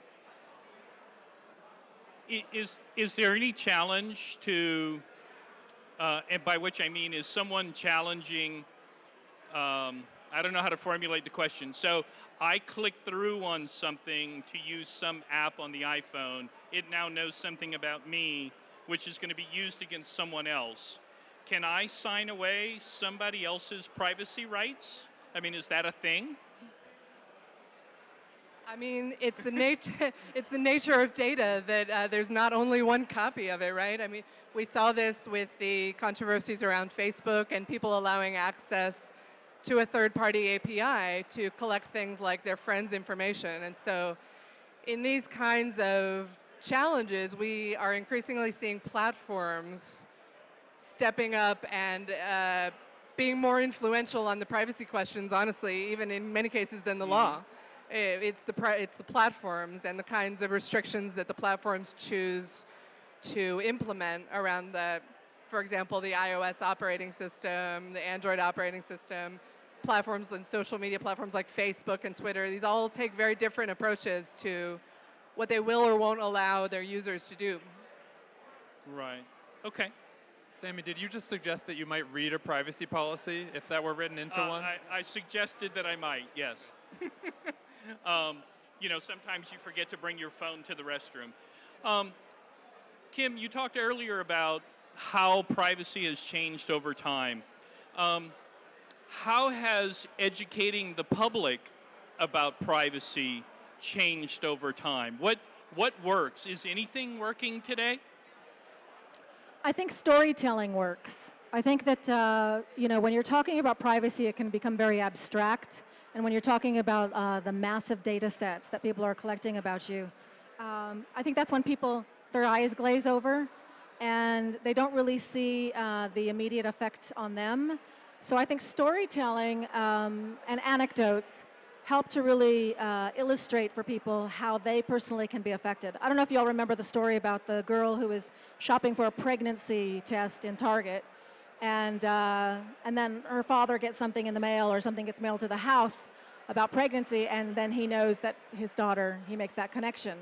So I think that those kinds of stories that really illustrate very specific examples and even better examples that you just never really thought about. Like the 23andMe example of the DNA stuff. I think most people who submitted their DNA to 23andMe was not thinking that it could be used to implicate in a criminal investigation a relative. Some people wouldn't mind if your relative is guilty of something. But I think that there's storytelling helps to enlighten the public about things that they haven't thought about, and also new ways of data being used. And so I think that that's really effective.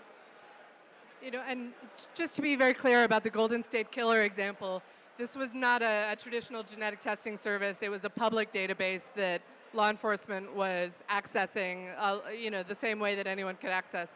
I think where without a warrant. Without a warrant, right. And so I think where companies like 23andMe and Ancestry have landed is that a warrant is the appropriate requirement. Due process is the appropriate requirement. So Future Privacy Forum actually just released a set of best practices that we created in collaboration with these major genetic testing companies. And one of the requirements is that they are going to publish, for example, the number of law enforcement access requests that they receive each year. Because, yeah, it's an ongoing challenge to figure out what people expect when they sign up for things like this. You know, you mentioned that the other day when we spoke, and so I searched for that, and the hit before that hit was actually one of those agencies or one of those companies selling the data to a big healthcare organization. So it's just very interesting that, you know, organizations get together to self-regulate. Organizations sell their data to, you know, big healthcare.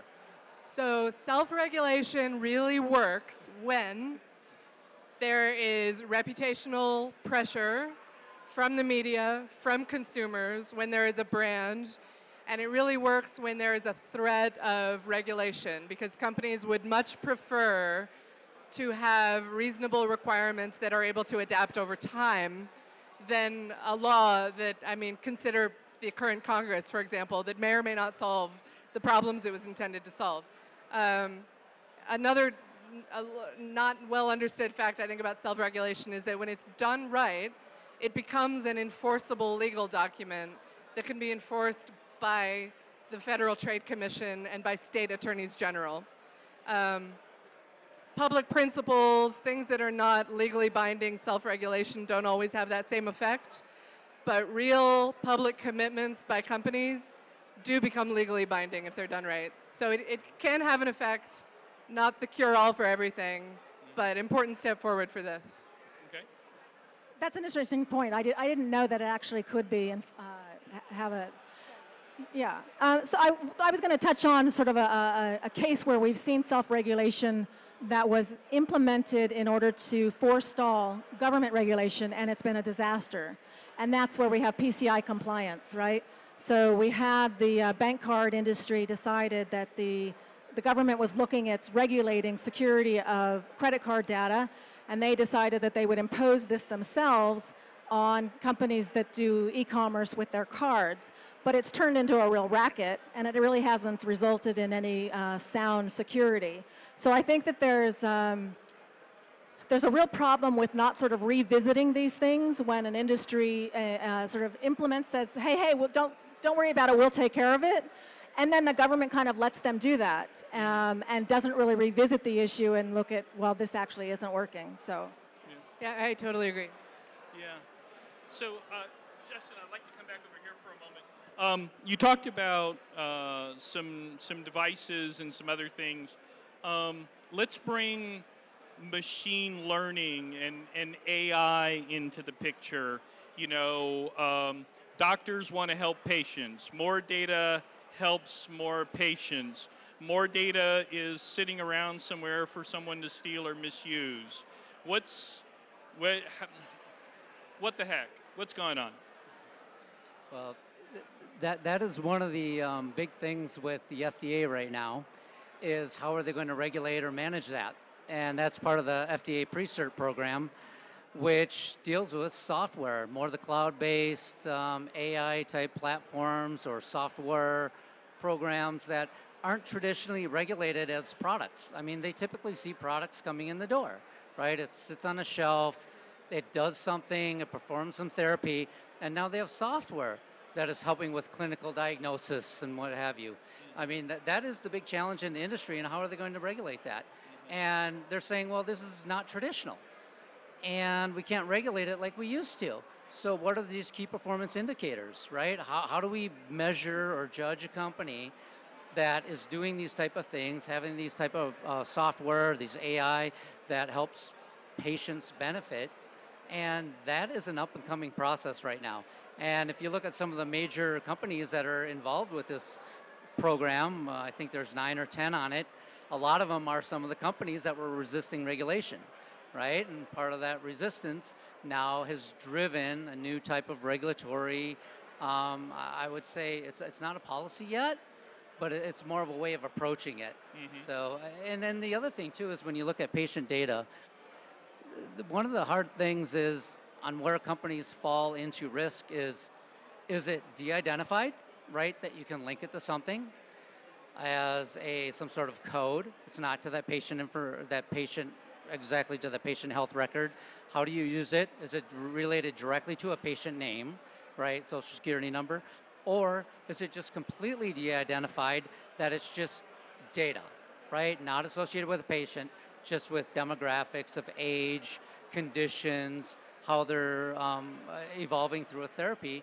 And that's kind of how those companies are trying to deal with those 3 different areas, and what is the risk associated with that? Yeah. And what are the legal responsibilities for those companies in each of those areas, in each of those categories? Ben? So from a kind of a deep tech perspective, like de-identifying things is way harder than anybody thinks it is. You know, there are a few people in the world who are experts at really taking identifiers off of things so that a smart person couldn't, you know, reapply the identifiers that were removed. But it's just like, when you start to talk about ML and AI, and then you start to think about things like GDPR and the right to be forgotten, I think that's where, to me, things like GDPR fall a little short. So, you know, how do I teach a model to forget something that it thought it knew? You know, am I going to go back and adjust adjust all the weights on the little sigmoids so that it now thinks something else about me? What if I, who am asking to be removed, was, you know, the one piece of data that tipped some, you know, class into another thing? And, you know, what if all of a sudden it works differently because a key piece of data was removed? That really, I don't know the answer to that, but I think that some of the regulations are not quite as, they're pretty optimistic about the ability to do things like de-identify data and forget stuff, because that's really hard. Well, so let me ask you a follow-up question, and for all of you, actually. You know, in security, we sort of have this concept of white lists and black lists. These are the things we allow. These are white lists. These are the things we disallow. This is a black list. So sometimes we do it right. Sometimes we do it wrong. We allow this. We disallow everything else. Or we disallow this. We allow everything else. So right now with PII, it sort of seems like we've identified these 7 things or 9 things or 12 things, depending where you live, that are PII. And everything else is up for grabs. So how do we start to work in all these other things? You know, people have identified other people by the way they type on keyboards, by their heart rate, by their respiration, by their the thing you see with a FLIR gun, your heat signature, you know, all these other things. Who's going to turn that into PII? Whose job is that? So we were talking about this just before the panel, Ben. So the challenge of real solid de-identification is in part that the goalpost is always shifting a little bit, the way that you described, Sammy. So it requires trained experts in de-identification, and it requires sort of a constant vigilance and in many ways pretending to be a bad actor to figure out if data can be re-identified. Mm-hmm. Anyone else? Well, so I would add to that. The fun thing about machine learning is that often you don't know what you're learning necessarily, right? So you might be overfitting to some feature that's actually not what you intended to. I mean, this is the kind of thing that makes you know, machine learning on network traffic to detect malicious behavior really hard. You know, sure. Often you know, without a super great pile of feature engineering done really carefully and you know, tested very, very thoroughly, it's really hard to actually do that right. And it turns out if you expose your ML to the internet, it's very easy to teach it to swear and be racist, as Microsoft discovered. Okay, so let's put all that together. Do we have a privacy problem, or do we have an ethics problem? What's the real problem? Is capitalism the problem? What's the real problem? I think it's neither. Okay. You know, if you ask about people, like, what is privacy or what are the ethics to them, you're going to get a different answer because we all don't think about the same thing.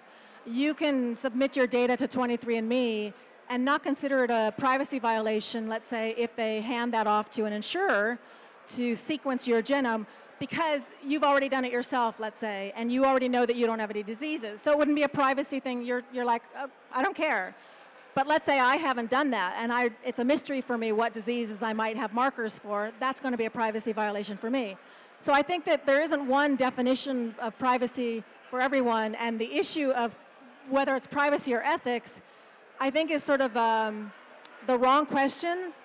I think that the issue here is we have a data control problem and a transparency problem. So I think that the real issue here is who controls the data? Do I control it or you do control it? Do you control it? And then the other side of that is once you have the data, are you transparent about how you're using it so that I can know if you're misusing it according to the controls I've given you?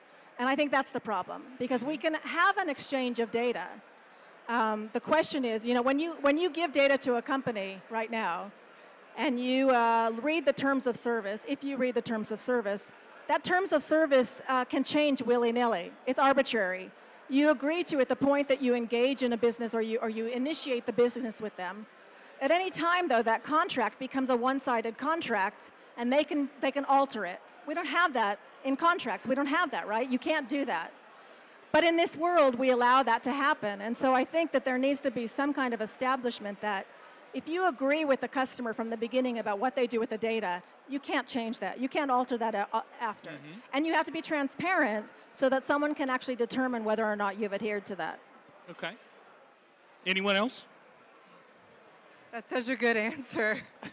I think 100 years ago, privacy meant secrecy, and that's just not tenable anymore. So even just the very concept of privacy is maybe not what we're going to be talking about in 5 to 10 years. We're going to be talking about fairness and data minimization and data control and all of these other sort of related issues. Oh, that is interesting. Okay. Go ahead. Ben? So I'm fairly hopeful actually because, you know, I'm a nerd, and I think that one thing that my fellow nerds can do to fight back against things that we see as bad for privacy is choose what to work on. You know, it's the 21st century. We nerds have far more power than we ever had before. And I think that, you know, it doesn't mean like don't go work for Google. There's a lot of people there who are doing really good stuff. But I think that we need to use our opinions and our expertise a lot more than we do, and we can't just sit on the sidelines while the organizations that we work for are making decisions that are bad for privacy. You know, we have intuition, we have good gut feelings about what's good for privacy and what isn't, and I think we need to use them. Okay. Justin? It's almost like a yin and a yang, right? Regulation stifles innovation. However, commercial kind of business decisions sometimes supersede ethics. And you need to have a balance between the two, I believe. Okay. So, go ahead. Well, I mean, I just feel like I should plug the fact that MIT and Berkeley and Princeton now have fully fledged graduate programs and centers for privacy technology researchers that didn't exist 20 years ago, and they're doing just absolutely tremendous work. So if you're interested in this kind of thing, there are places for you. And I can tell you from Washington, D.C., that the results of that kind of academic research are really informing and driving policy. I should also shout out to Consumer Reports. I mean, just in the last 5-10 years, we've seen so much emerge to sort of swing the pendulum the other way and bring in privacy-enhancing technologies. Consumer Reports has traditionally been focused on consumer education around home devices. Today, almost all of those home devices are connected to the internet. And so starting last year, Consumer Reports began evaluating home electronics on the basis of what they're calling the digital standard, which is a combination of privacy and security metrics that was developed with privacy advocates. They just released their first set of rankings. It's very exciting. That is thanks to two people in the security community, Mudge Zatko and his wife Sarah, who started sort of the underwriters lab for examining software. And they worked with Consumer Reports to give them some kind of testing mechanism to examine that stuff. So what you said and what you said about the technology community really being able to push forward action and policy is really true. So we're running out of time, but I want to finish up with something you started. What are we going to be talking about in 10 years? Maybe we won't use the word privacy. Maybe it's a new word. Maybe it's a new concept. You know, our kids are growing up, and they're pissed because we put their entire lives online. You know, they have no privacy anymore. We know everything about them. You know, they're going to run for Congress and, you know, gee, what about this picture, Senator? So what are we going to be talking about in 10 years? You mentioned fairness. I like that word, too. You mentioned transparency. I like that. What do you think?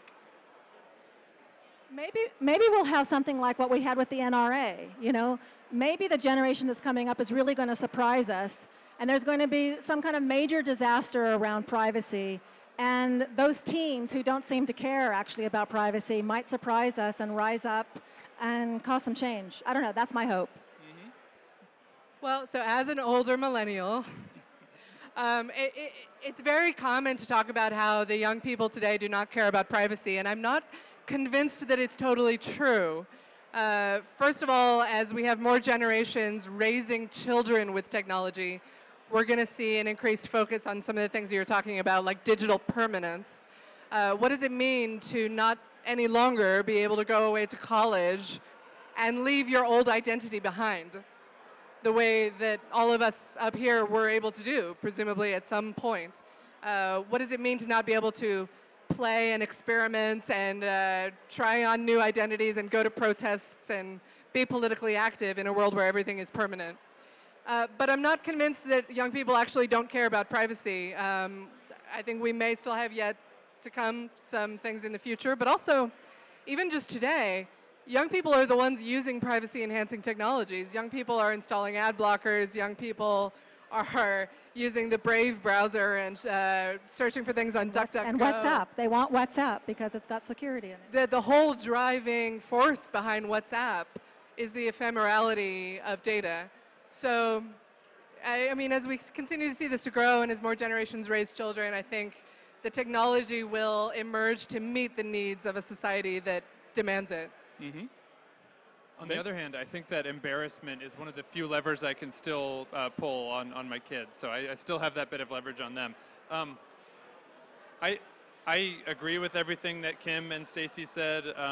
I think that privacy to me has always felt like something that's sort of relative. You know, I mean, the set of people who are making money off of the rest of us is going to keep getting bigger.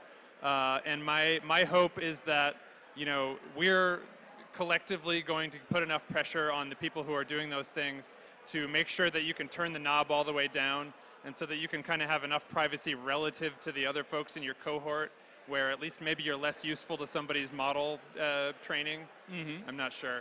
Mm-hmm.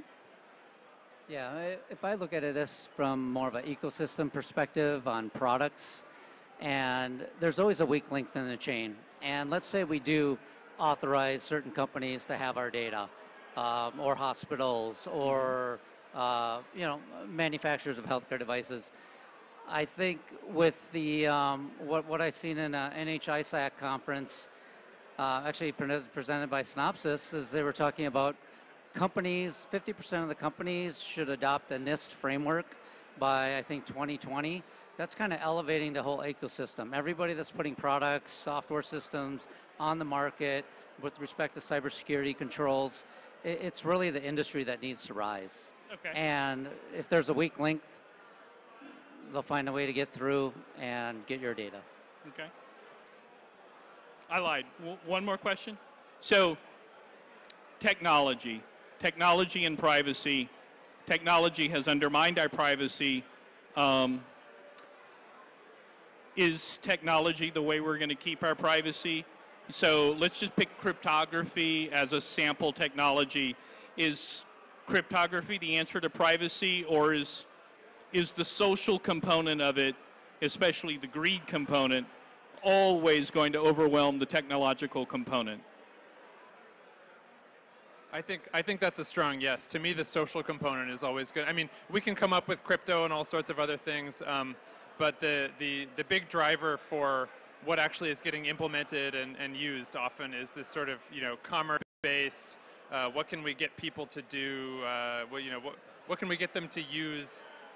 So to me, the big drivers for change are always, you know, how can we fight back as users, you know, like against this sort of wave of commerce that wants to eat all of us. Mm-hmm. Yeah. Justin, yes or no? Technology is going to save us right after it buries us? There's always unintended consequences of everything. Okay. Kim? I think technology plays a role, but it's not the only solution, and it can't be the only solution. Technology only goes so far to protect us. Companies have to make decisions about technology, and Apple happened to make some pro-privacy decisions about their technology. Other companies decide not to make those decisions. So I think that it is a combination of technological solutions, outside pressure from the public, and legislators. Okay. Stacy? I think technology will save us, and I don't want to discount the long way that technology and data go towards solving problems of discrimination. For example, using data, you can identify disparate educational outcomes as a result of disparate application of discipline. You can identify racial disparities in the criminal justice system. There's a tremendous amount we can do with technology and data to build better societies, better worlds, and improvements for individual lives. Technology will save us. I also do not want to discount, though, as a lawyer, the role of law and policy. It's extremely important, particularly when we're talking about companies that don't necessarily have a reputational calculus to accommodate or don't necessarily have a relationship with individual consumers. Companies like data brokers, companies like people search companies, or large online advertising platforms. These companies also have their role and can also bring benefits, but they just don't have the same calculation that other companies do. And so in these contexts, there's really no replacement for common sense baseline legislation, which we are slowly getting to in the United States. Well, the other thing we talked about too was the employees, right? The moral compass, the ethics of those employees, and that really will seed and drive where that company's going. Thank you all very much. Oh, no, go ahead. Well, I was just going to say, I mean, we have seen a couple of examples of that where the internal employees have expressed being fed up with certain policies inside. But I don't think that they can act alone. I think that it is really outside pressure from the public that decides that enough is enough, and that emboldens employees inside. I don't think that a single engineer can affect change, but I think that working in concert with the public decides that there's a baseline, that there's a line that a company has crossed, and then engineers inside the company can have much more of an effect. So it's all working in concert. So speak up. Thank you all very much. Thanks for having us. Most of you as well. Thank you so much. Okay, thank you very much, panel. We appreciate your help. Just a couple of quick reminders where the party will continue on until 10 o'clock tonight. We appreciate everyone coming. Continue to have a great time. We remind you that we have our Synopsys booth. It's booth 128. Remember to bring your scratcher card to get your second free prize tomorrow. And not only that, come by and see our IaaS tool, Seeker, and get some good demonstrations of all of our tools. And finally, a reminder that Ofer Mayor is going to be giving a presentation on integrating IaaS into your CI/CD platform Thursday from 1:20 to 2:10 at Oceanside G. Thank you very much.